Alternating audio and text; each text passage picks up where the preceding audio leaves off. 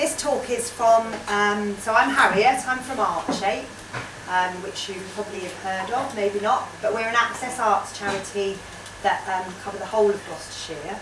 And this is part of a project called Art Bridge Evolve, which is a professional development course for emerging artists. But without further ado, I'm going to hand you over to Jon, and we'll have questions at the end. My name's Jon Adams. I'm an artist. I said when I was 6 I was going to be an artist, although it hasn't happened for a bit of that time, let's say. I'll explain the title at the end. So that's me, about 6. Kind of innocent. 2 little boys, this piece is. This was from a piece of work I did in about 2007. Those dreaded plants. Yeah. And I wanted to emphasise something about innocence and not going back. When I was, you know, some of my talk will be about the art and some of my talk will be about me, including some, you know, bits about mental health, because you can't have the art without the mental health. And that was before I had something happen to me at school. So life was quite okay. I knew I was different. I liked collecting things. I took an interest in what was around me, what was above me and what was below me. I think I was born old, although I still feel 11. And you can't uninvent the atomic bomb as much as people would like to. There are times in our lives when things happen that alter the trajectory of what we do. And in some respects you can go back and say, I would rather that didn't happen, but maybe the world is a different place because it did. I'm dyslexic as well as autistic, and I found my school pen. And this is my actual school pen from when I was at grammar school. And up till 2004, all I'd done really was draw. And then when I found this pen, I'd always wanted to make something a bit different. Now, I like writing. When I was diagnosed with being dyslexic in 1999, the first thing I did was start writing poetry, because I was told before that I couldn't. And sometimes what you learn at school stays with you. So writing has always been difficult, but not from an imagination point of view, but from the practical point of view of actually holding a pen and doing it. So the spikes in the pen is about the desire to make work, the desire to write, but the difficulty in holding on to it. So I don't hate writing, I don't hate words. People expect, you know, I'll talk a little bit more about stereotypes and myths, but when you say you're dyslexic, people assume that you hate writing, that you hate books, that you hate poetry, etc., when nothing could be further from the truth. Here's one of my school reports. Again, this is from a piece of work I did in 2008, which was shown at Pallant House Gallery in Chichester. I accidentally got invited there, went there, left some things on display, because that's kind of what my practice was then, sneaking things in places and changing signs and doing that. And they wanted to know who had left this stuff, and they got me in after finding out it was me and offered me a show. So they're very big on outsider artists, and I kind of never trained as an artist, so I kind of fit that. This is my art report from school when I was about 16, and at the same time as the MPs were redacting all the stuff they didn't want you to know out of their accounts, etc., I thought I'll redact all the good bits out of my school reports. So I did that digitally, and this is my art school report.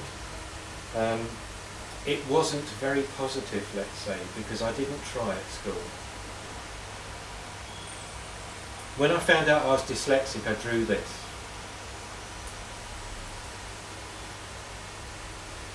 Because that's how I felt. But it's a very pale, shallow version of how I felt, because it was much more complicated than that. Now, at school, when I was 10, my last year at infant school, I'd been able to mask my dyslexia. Didn't know I was autistic, didn't know I was dyslexic, I just knew I was different. People told me I was stupid because I couldn't write and I couldn't read. But I knew lots of facts, so I could cover everything up until I got into my final year at school. And I had a teacher who, if you know Pink Floyd and have seen the film The Wall, and the teacher in that, he was the spitting image in attitude and looks. And he had his classroom arranged very peculiarly, I thought then, but I don't now. All the girls sat in the front that he liked, and then there was a row of people he threw things at, and then there were the people he couldn't be bothered with at the back. I unfortunately was in the second row, and he looked for weaknesses in kids, like it says in the Pink Floyd song, funny enough. My weakness was spelling, my weakness was writing, so of course he exploited that. Now what I was good at was getting up and talking about stuff and drawing. So kind of drawing saved me a little bit, and the head came round with his cane behind his back, and he looked at the picture I was drawing, and he said, I'd like to put that up on the wall. Now we're talking 1970, you know, Doctor Who on the telly, and you didn't have pictures on school walls. So I thought, well, this is a chance to prove myself. So he said, when you finished it, and it was a Tudor house, rows, you know, in the street, drew all the bricks in, drew all the tiles in, drew all the wood, no people in it, which I'll explain about later. And I gave it to my teacher. Now, my teacher said, I want you to write on the back what it is and your name. Now, I had a terrible choice because I faced that choice most days, because he would come in and find something and I would have to work out 10 different ways he would have a go at me and counter those 10 different ways. But then he'd come in and do number 11 and I would be completely lost. So he said, right, name, subject, write it on the back and hand it back to me. I had a very simple choice. Either I ask him how to spell Tudor and how to spell Jonathan, because that's why I shortened my name to John, not only because of John Pertwee and Doctor Who. Either I ask him how to do that, and I knew his answer. His answer would be, stupid kid, can't even spell his own name, he'll be nothing. So I did my best. Wrote it, handed it in, he held it up in front of the class, then tore it up, put it in the bin, and said, stupid boy, can't even write his own name, he'll never be anything. And at that point, I started to hide a bit better than I'd hidden before. That is why this picture is like that. Because that one event, and you go through these events through your life, that one event kind of destroys something within your soul. Now, I've always drawn, and between the time I left my junior school and senior school, I kept it hidden, which is why my art report was bad. I hadn't even thought I was going to do art. You know, art got me into trouble. You know, my art teacher could recognise something in me that I couldn't. Now, like I say, I said I wasn't to be an artist when I was age 6. Now, that was because I was having my portrait drawn and someone said, what do you want to do when you grow up? And I said, I'm going to be an artist. It wasn't because I was having my portrait done, it was because that's what I felt inside I should be, whatever an artist should be. And although I kept that hidden and I wouldn't draw for anyone because I didn't want to put it publicly on display, my art teacher put me in for my art A-level a year early. I think I took it when I took my, O-level a year early. Now to do that I missed double maths. My maths teacher wasn't impressed and I got a detention for taking my art O-level a year early. Now when I failed my maths O-level, he blamed it on me the year later, and all it was I couldn't remember, because I'm dyslexic, the formulas that I was supposed to. So even when you try hard, and I was in a class of 3 to retake my maths, then I was in a class of 1 because I failed it again with a D. Then they changed the syllabus and gave you all the formula, and you didn't have to pass all 3 exams, you could only pass 2, and I got an A. Were they pleased? Were they happy? They said I'd mucked them about for 2 years. Okay, all blamed on my art O-level. So I did the A-level too, and then I didn't go to art college. I went to do rocks and fossils in geology. I trained to become a paleontologist, and that's probably the autistic part of me, systemizing, wanting to learn stuff, wanting to do things. And my artwork came in useful, but also my lateral thinking. My interview, and I'm not really very good with interviews, my interview for university was about 3 minutes long.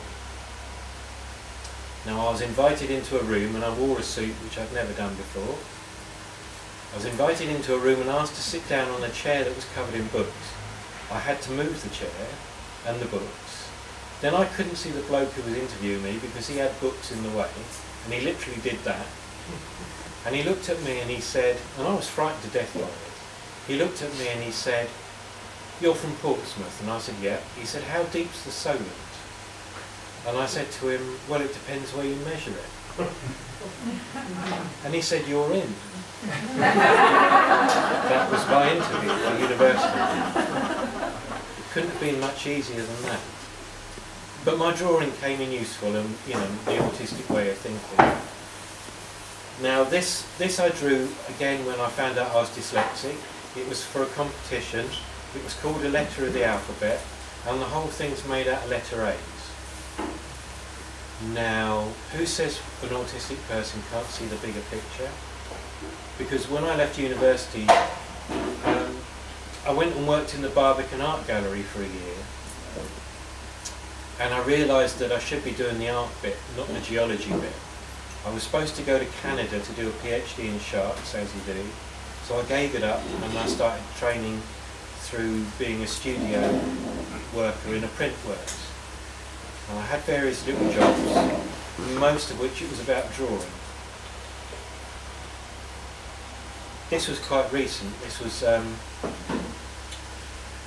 word in mind. So my lateral thinking again decided that I was going to do the M in mind, a letter in mind. There's a Dalek hidden in there. When I used to book illustrate, I used to hide things. It's just in front of the entrance and a little bit lower on the ramp up. But yes. So I like drawing. I like drawing. This is probably the only portrait I've ever done. Now I have issues with people. Mainly because what are the things that have been done to me over my life. But as an autistic person, I find looking people in the eyes very difficult. You can learn, you can mask, you can do all sorts of things. I just thought I was odd. So when I finished the eyes on this picture, I stopped it. I stopped drawing it. I drew this when I was about 23. Yeah, I like sharks. I painted this when I was about 19. But eventually I found that I was book illustrating, and it took 300 letters. This was in about 1986. I did some work for Shell because as a geologist and an illustrator they didn't have to hire 2 people, they only had to hire 1. So I kind of found a niche market, did a lot of science work, did a lot of history and illustration, wrote 300 letters to book publishers, got one reply, and they gave me a job.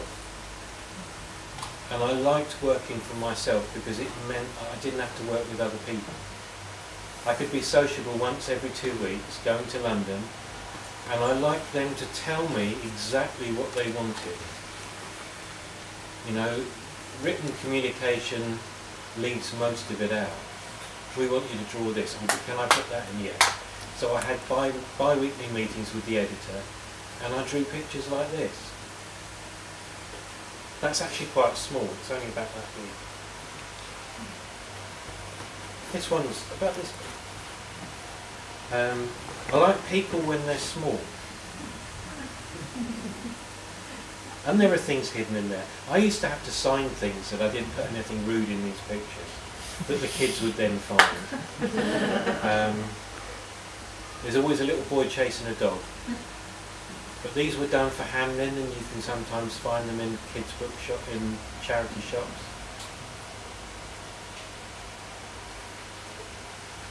Now I drew up till about 2003. Found out I was dyslexic 1999, early 2000. Now I was convinced when I went for my dyslexia test that they were just going to tell me I was terminally stupid, because that's what I'd been told for 39 years of my life, and was reinforced at school. You know, nobody ever told me there was a reason why I couldn't read and write properly. You know, it wasn't a fault in my head. It was just because I have a different way of seeing things, and I have a different memory. I think in pictures, I don't think in words. So I can't actually see letters on a page. You know, when someone talks to me, I see lots of pictures. And a dyslexic person's memory is very bad, short-term memory is very bad. Because we don't learn by rote, and we don't learn, you know, if you told me a phone number, I'd learn the first 2 numbers and the last one. And it's just a different way our head's set up. You convert those numbers into pictures and I can reply back to you. You know, so it's just a different way of being set up. Now, I did a fair bit of work for some dyslexia charities, etc. And because I see the world very differently, I've kind of got a bit of an edge on other artists, because I can be kind of literal.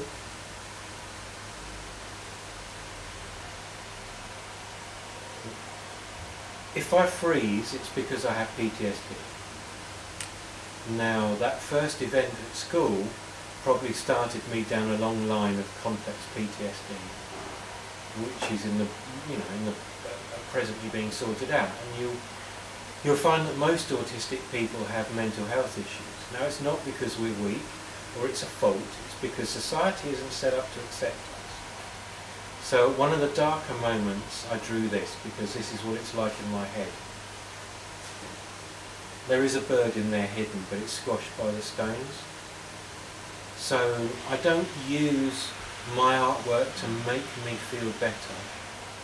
I use my artwork to get things out and on paper. Now, after drawing other people's pictures for 20 years, and then having a bit of a revelation in about 2006, I now do work for me. I don't do work for other people. One of the first things I did was this, and you know, I just want to walk into places and take my skin off. You know, because your skin gets damaged. It's an accumulation of all the things that happen to you, although it regenerates. You know, people say you should have a tougher skin, but why don't you stop people having to have tougher skins? You know, it's like stabbing someone in the back and then handing them a stab vest instead of stopping the person stabbing. You know, as an autistic person, that's often how I'm treated. It was a space in between. Now that must have been, what, 10 years ago now? 11 years ago? 12, we reckon. And it was 2 pieces I made. One was copper and one was this. This is about reading. It's a chained library. You can't actually undo it and get the books off. Kind of echoes those libraries like you got in Hereford, where language is power. So, you know, your clergy in the 15th, 16th century didn't let people read but kept everything in Latin so people didn't get uppity. And that's at Pallant House. And this was the other piece. This is a map of Cornwall using a sheet of copper showing the places where the granite comes through. Not Dartmoor though, Dartmoor's over here. And I went to each of the places and took a bit of granite from that place and then bent the copper around it and cut it out. And the spaces in between the granite is in miles, and it's all in braille because I wanted people to touch it. They hung it upside down at Slimbridge. Or was it Taunton? It's Taunton. It must have been Taunton. Yeah, it was. But I didn't say anything because I like that. I like little subversive things. I do replace signs. I got very naughty in 2004, 5, 6 and 7. So I would go around covering things up. And it was about the same time I did a residency for a rail company. Oh, this is Arts Council London. I tend to leave things places. So I've got lots of little things that I leave in different places, and this was in the front foyer of Arts Council England in their main offices. Someone actually nicked the whole hat stand. It disappeared, not because of my labels problem. So I use anything, you know, as an artist, I use anything to express what I do. Anything is fair game. You know, if anybody sees it, that's good. If anybody doesn't see it, that's good too. I went through a phase of writing poems on pieces of paper and sticking them in holes in the wall. Nobody else is going to see that except for me, but that doesn't matter. Now I work with a certain rail company to do a residency down in the south of England. I did start with one other rail company, but they decided that they didn't want to do the project and passed me over to another rail company. And the guy was very excited and I did a fair bit with him, and I was artist in resident on their rail network. And I won an Arts Council prize to do this. It wasn't a grant for the arts, it was a piece of public art, because I believe anybody can make art in public. You just need to play. There's a lot of snootiness about public art. Well, let's just forget that. You know, if you want to make public art, go and make it. But play, be playful. And I put this in the application, won a place to do this. And I went round and I thought, what's the most difficult thing I can do as a person, not as an artist? And that was, you know, you get people who sit on the railway trains and start talking to you. Yeah. That's what I thought was the most difficult thing. I was going to map people's journeys in alternate ways. Now, I did get, autistic people like patterns. I'm going to bust a few stereotypes, but I'm going to, you know, fulfill a few. Yes, we do like patterns, and every time I'm on a station and I look at the patterns of chewing gum, I see constellations. Now, in this style, because this book kept me alive when I was 11 and 12 and 13 from doing something to myself because of what that teacher said. So I was out in the garden looking at stars. So to remember that, I created lots of patterns from the chewing gum, named them at random by doing, if you go to Wikipedia, you can ask for an article at random, and some of them are great. But when I asked officially if I could take photographs of Brighton Station platform, they said no. So I did it anyway, and disguised it like this. I learned how to, I was a photographer on an aid trip to Romania in 1992, so I knew how to take subversive photographs. Little funny story, you know, you get asked to do all sorts of odd stuff, because I do all sorts of, you know, I do photography, I do video, I do all sorts. I was asked to go and document this aid trip to Romania, right at the very beginning. The things I saw have affected me to now. But I had a minder. I didn't know him, but he had jeans on, a black leather jacket and a great big moustache. You know, that stereotype you get of an Eastern European minder in the communist times, and he walked behind me about 10 foot. When I stopped, he stopped. When I walked, he walked. Now one day I played a game with him and I lost him, and I very proudly went back to the family who I was staying with, because we stayed with ordinary Romanian families, and he was sitting on the settee waiting for me, and then offered to swap a Kalashnikov for a jar of coffee I had, and I politely declined because I said the air company wouldn't like me to take it back on the plane. I do map things, and that's been a major part of my artwork for the last 10 years. Now this is one day when I went to London, and this was for, like that letter in mind, it was for a postcard auction in London, the Bankside Gallery. And again, this is tiny, but it's my day, everything I noticed on that day. The artwork for the front of this, I actually did with the railway company at London Bridge on a 30-foot high wall. I'm glad I had that picture. And it just says art can be found in the most ordinary of places. So I just took that code. We had to do this between 3 and 4 in the morning using a lift that was manned by someone else. And we had to wear metal toe-cap boots and safety helmets because vinyl is so dangerous. Drop that on your toe. Now, what led to my relationship with the railway company disintegrating was this. Timetables. Yeah, we know about timetables now, emergency timetables, all that sort of stuff. This was the May 2008,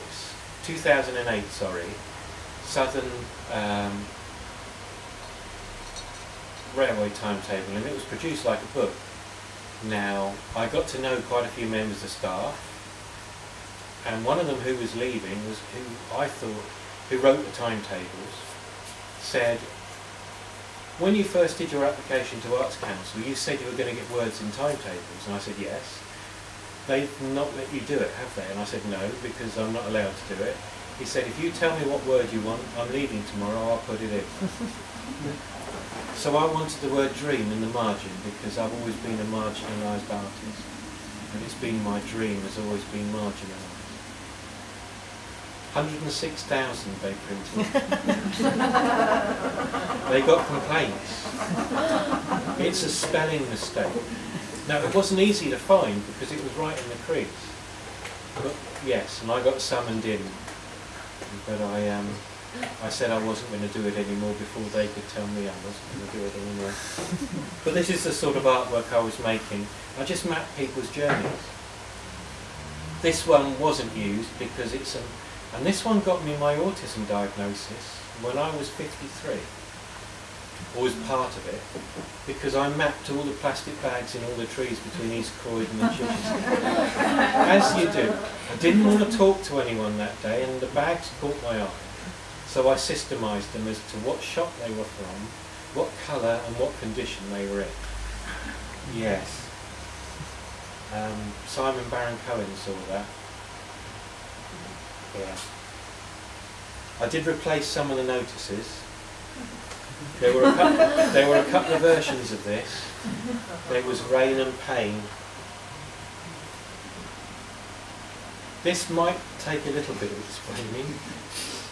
I was invited to do some artwork in Trafalgar Square, and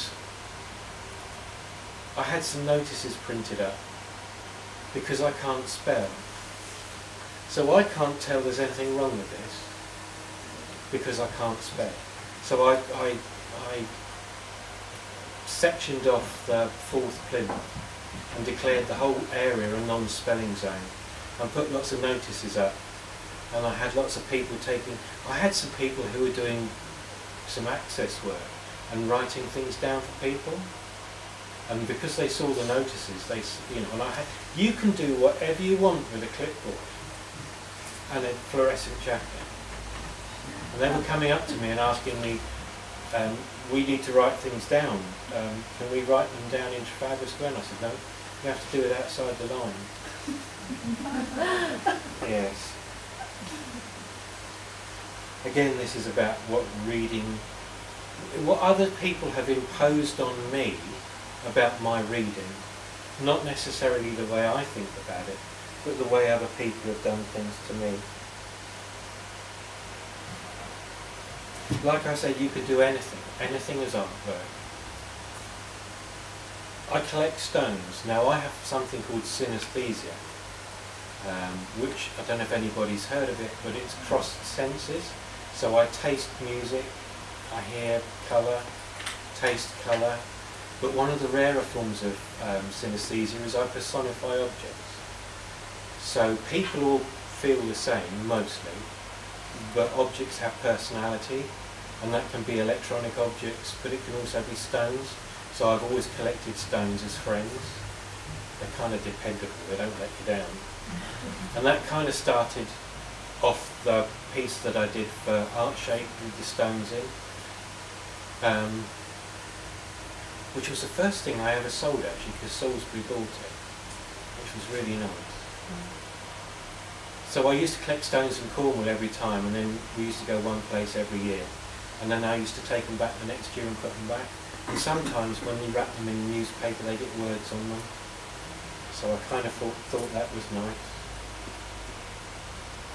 Every time I've gone in the Tate, especially the turbine hall, because of my synaesthesia, I've heard seagulls. Don't ask me why, but in 2008 I was really lucky to be asked, do you want to do anything in the turbine hall? It's empty for a day. Only you can use the back, and it was with a group of other deaf disabled artists too. And I thought, okay, I'm going to play the sound of seagulls so everybody else can hear what I heard. And I don't like yellow. Yellow tastes of mould, so there was a crack, and I loved the crack. In fact, I loved the crack so much I started filling it up with Scrabble letters. Very wooden horse style, down your trouser legs standing over the top of it. Yeah, I told you I was naughty. So when they filled it in, there's a load of Scrabble letters.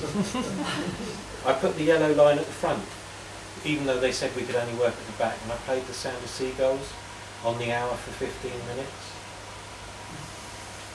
I wanted beach sound, never mind.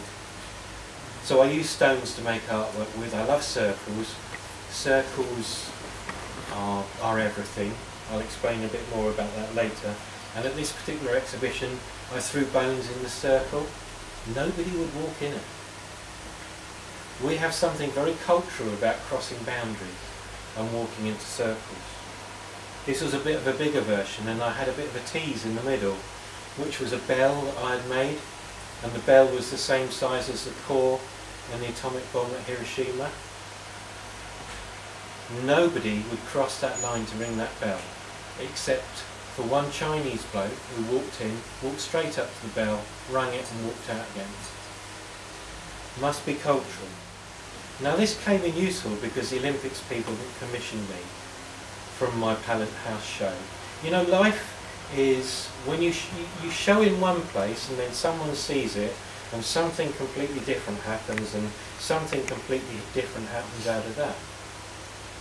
You know, you can't see the future. Some people plan it out, but I like the accidents, and a lot of the work I make is about those accidents. So a lady saw my show, which was in 2008, and said, would you like to map the Cultural Olympiad in the southeast in geological metaphor?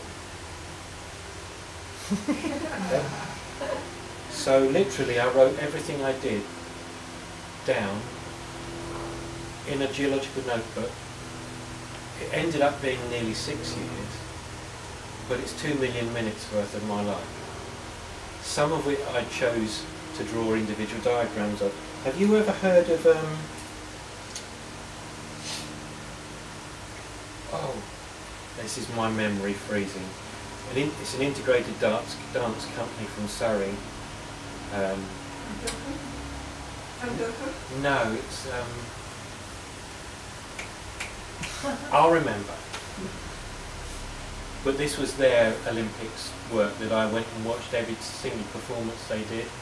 The last performance, they said, as you've been following us around for 3 years, then you need to play part in the last show they had at the National Theatre. Well, only they cancelled it because the lead was ill. But at the same time as I mapped everything I did in my interaction with the Cultural Olympiad, I collected things all the way through. So I made fossils, and I collected about 15 to 20 items a day. I have a lot of items. And they weren't, you know, some of it's Olympic memorabilia, but most of it was the ordinary things. And I was really lucky because in 2012, when the Paralympics were on, the work got shown in the Natural History Museum.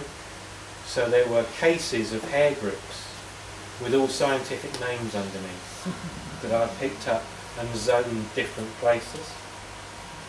Actually, I'll go back. My mum died during this, so there are bits and bobs of her that I put in there too. So that mapping of everything I did every day includes my mum dying and me acquiring PTSD. As part of that, I was asked to put some pillar wraps in the Royal Festival Hall. There are words hidden in that which I won't tell you. And then this was the final product, which is a geological map of 6 years of my life.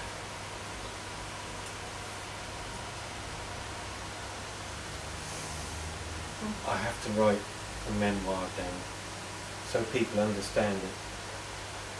The other thing I did for the Olympics was while I was working on the trains, I wanted to, you know, I was looking out the window.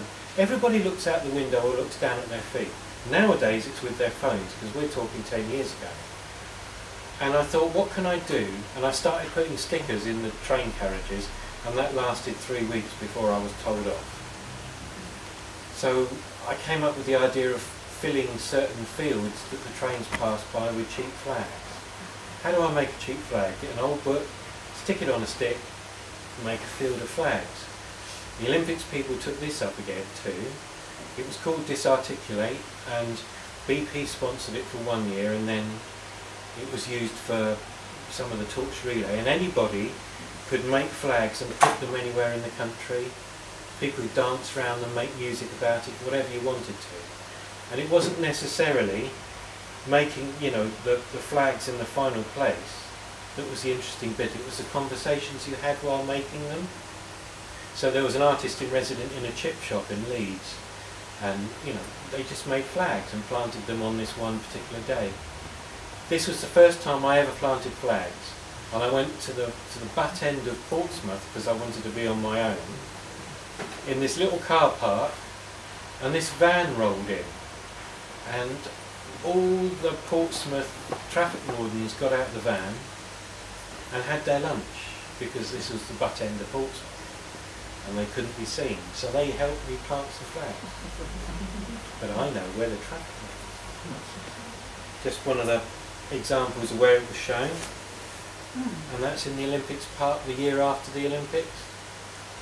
The noise they made was quite something. That was after about an hour, and we did it for 6 hours and filled the place up. But what I really like is the fact that people can do things and be part of an arts project, because when I say come and be part of an arts project, someone will say, I can't draw, so I can't do it. Well, you don't need to draw. You just need to be part of it. And I did this project with Arts Catalyst at Cambridge University at the Autism Research Centre, and I made music from MRI machines and lots of patterns, lots of digital artwork, and I documented the whole thing in poetry. This is one of the images. I was late my first day. I saw an interesting pattern on the pavement and photographed 300 yards of it. These are just some of the images I made from that. You know, digital isn't the be-all and end-all. It's just another tool you can use. It's not, you know, everything, and it's not something to be frightened of. And this is what we made, because as an autistic person, the stereotype is I can't see the bigger picture. And I thought, well, I'm going to disprove this, so I made one of these. because not only have you got to know what each bit does, but you've got to know how to wire it up. Otherwise you won't get a sound out of it. So you've got to know the bigger picture. And we did a performance piece in London in 2013. Now, because I was working in Cambridge, I got autism diagnosis, which kind of has changed everything in some respects. So there's the MRI machines. If you've ever been in one, you know what an awful noise it makes. But what I can do is it's online, so I can let ArtShape know the address. Now, because I'm going to talk for about another 10 minutes, quarter of an hour, and then there's any questions you want. Because I documented the entire project in poetry, nearly 40,000 words. If you think a short story is only 10,000 words, it was seen by someone who then invited me to work with him to produce a play on synaesthesia and memory. So I had an email. 2 days later I find myself sitting in a small Greek restaurant opposite the Young Vic Theatre talking to Peter Brook.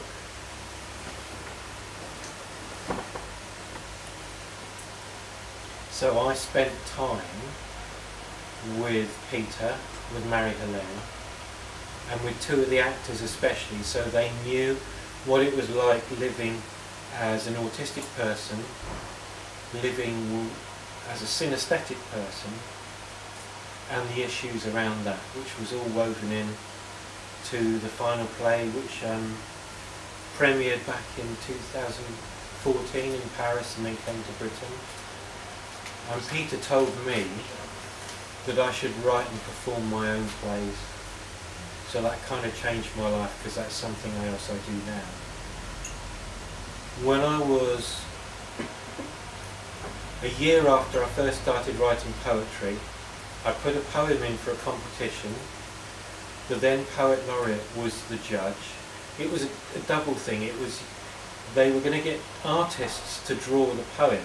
So I could have applied to be an artist to draw the poem, which I was used to, but no, I like difficult things, I like challenges, so I wrote the poem for an artist to do, and it got chosen, and went to the opening. There were 20 artists from Britain, 20 from America, and 50 from Japan, I think, because it was an international competition. And we each got introduced to the judges, and Andrew Motion took me to one side and said, "Never stop writing." Now, to a dyslexic, that meant everything. You know, words can cut you in half, but words can help, heal you too. You don't have to say much to hurt someone, and you don't have to say much to lift someone up too. And things like this lifted me up too. These are just some of the digital images I made in Paris, because I got to go to Paris to see to be part of the making process.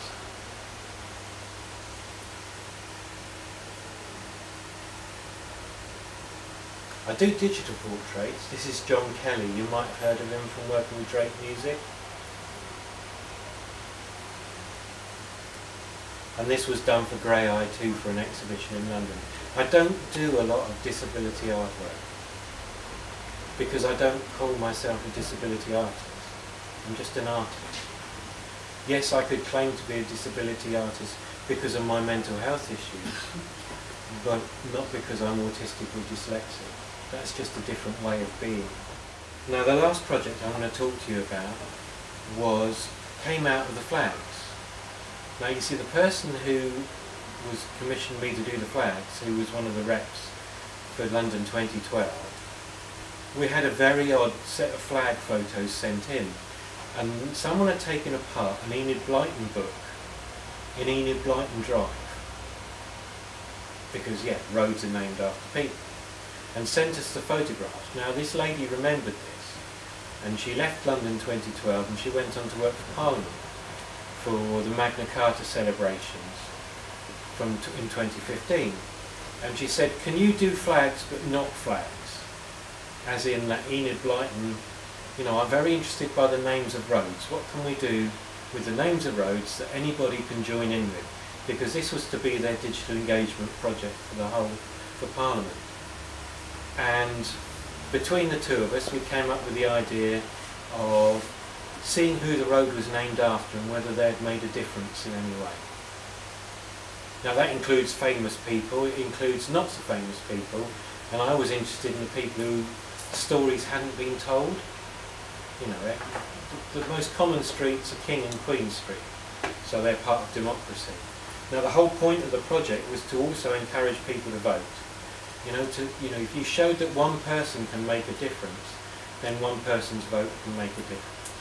I know it's a bit contentious now, democracy, what democracy, but this was a non-sectarian project. It wasn't commissioned by any party, it was commissioned by Parliament itself, and that was a Speaker's Art Fund, which normally commissions portraits, so there's a little bit of an irony there. So we did an app, and anybody around the country could look up where they lived and find people around them that may have made a difference, either named after an MP or named after one of 400 people in history. And we worked with the National Portrait Gallery and the National Archive and a tiny app company in Portsmouth who were brilliant. And we came up with this. It's called Democracy Street, and anybody could join in 2015. It's kind of not finished yet. It was finished enough to finish the project, but I haven't finished what I wanted to do because of my PTSD, so I'm working on that now.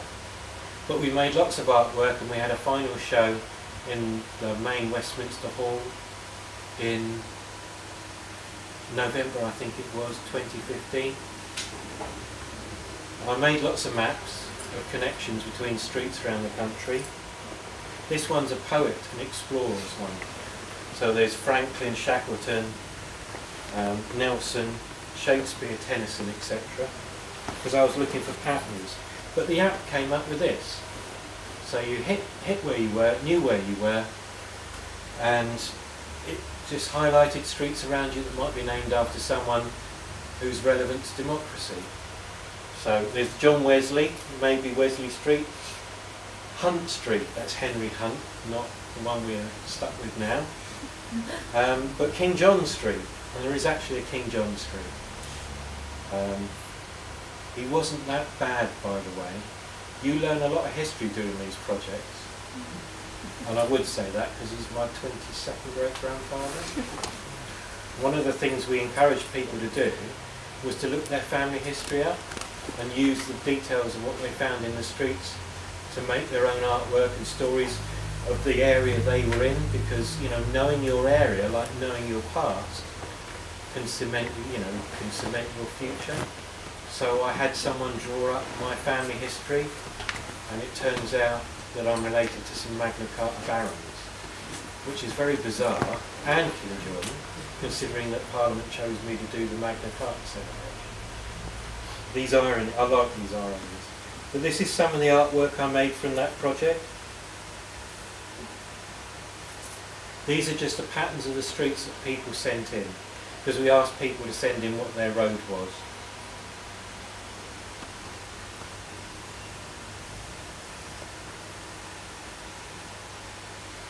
But they were then made into posters. So you've got Queen Victoria and Queen Elizabeth II there, because that's Queen Victoria Street in London, and that's Queen Elizabeth II, I think it's a street. And the other one is Lincoln, because that was relevant to Magna Carta. And Cecil Road, and each one had a bit of a statement made by them too. One of my favourites was Guy Fawkes Street. There is one, it's in Manchester. There is only one. He was the last man to enter Parliament with honest intention. And these two are my favourite. There's De Montfort Street in Leicester, and Wilfred Owen Drive, which is near Oswestry.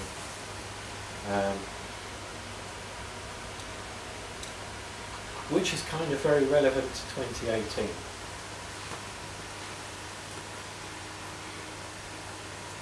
I've been very lucky at times, even though the PTSD and my mental health issues are quite bad now and they hold me back a bit. It's the only barrier. My barrier isn't because I'm autistic or dyslexic. It's because of the way things that other people have imposed on them. But you know, there's nothing wrong with being recognised as being autistic late in life. You know, there's a whole series of us, and the one thing is that we can then press for better changes so the next generations don't have to go through the crap we do.